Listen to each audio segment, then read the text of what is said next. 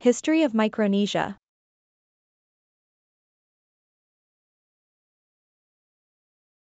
Micronesia, a region in the western Pacific Ocean, consists of thousands of small islands scattered across the Micronesian archipelago. The history of Micronesia is diverse and spans thousands of years. Here is a detailed overview of the major events and periods in the history of Micronesia. 1. Prehistoric period of c. 3000 BCE, 1500 CE. Micronesia was settled by Austronesian-speaking peoples who migrated from Southeast Asia, bringing with them agricultural practices, pottery-making skills, and advanced seafaring abilities. The islands were inhabited by various indigenous cultures, including the Chamorro in the Mariana Islands, the Yapese in Yap, and the Pohnpians in Pohnpei. These early societies developed complex social structures and engaged in trade and cultural exchanges with neighboring islands. 2. Spanish colonial period, 1521 to 1899. In the 16th century, Spanish explorers, led by Ferdinand Magellan, arrived in Micronesia, claiming the islands for Spain.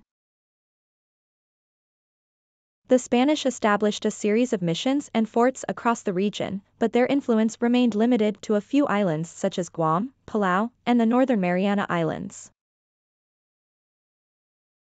Spanish colonization brought Christianity to Micronesia, with many native populations converting to Catholicism. 3. German and Japanese colonization, 1899 to 1945. After the Spanish-American War in 1898, Spain sold its Micronesian possessions to Germany. Germany established a colonial administration, known as German New Guinea, which focused on economic exploitation, particularly through copper production and phosphate mining. During World War I, Japan occupied the islands, leading to the League of Nations granting Japan a mandate over Micronesia in 1920. Under Japanese rule, Micronesia experienced rapid industrialization and militarization, with the construction of airfields and naval bases.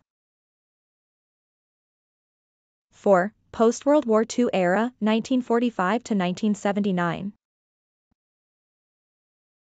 At the end of World War II, the United States gained control over Micronesia as part of the Trust Territory of the Pacific Islands, administered by the United Nations. The U.S. government made significant investments in infrastructure, education, and healthcare but also conducted nuclear testing in the region. Micronesians began advocating for self-governance and independence, leading to the establishment of the Congress of Micronesia in 1965. 5. Independence and political changes, 1979-present.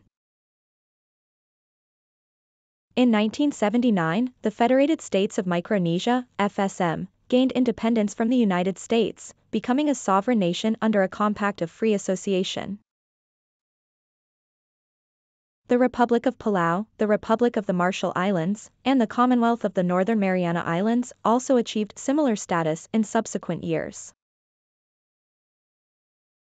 Micronesia faced challenges related to economic development, climate change, and the preservation of cultural heritage.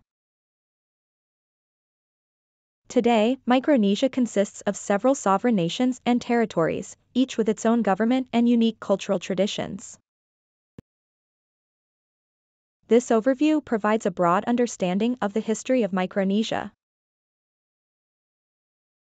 For more in-depth information, you may refer to historical books, academic articles, or consult local historians and experts. Thanks for watching. Please like and share this video. Also hit the subscribe button, ring the notification bell, and let's embark on a journey of knowledge together.